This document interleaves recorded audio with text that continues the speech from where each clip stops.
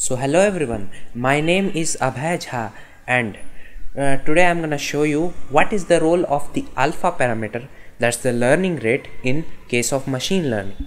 So first of all, what is the learning rate alpha? So basically it is a parameter which is used to control how fast or how slow the model learns in case of the gradient descent approach. So what happens is, if the learning rate is lower than the optimal value, then what happens that the number of iterations or the number of epochs used to minimize the cost function basically increases, and it basically takes more time to do the same thing.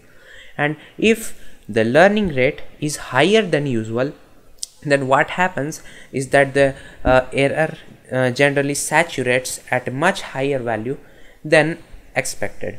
So here on the right hand side you can see this image where we can see that there is a local minima and there is a global minima.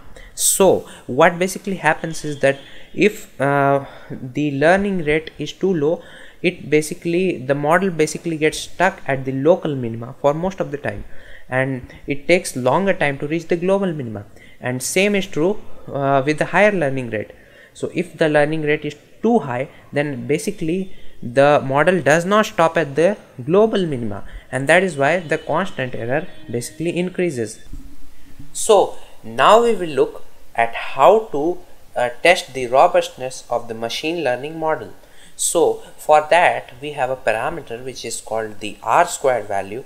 So basically this is a parameter which can be used to predict the robustness of the model, and basically what happens is, the higher the R-squared value, the better is the machine learning model.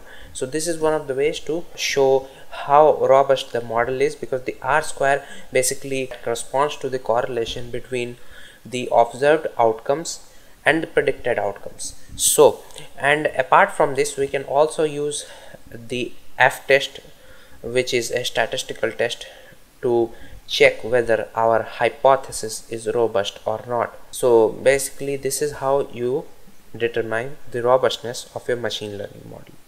Thank you.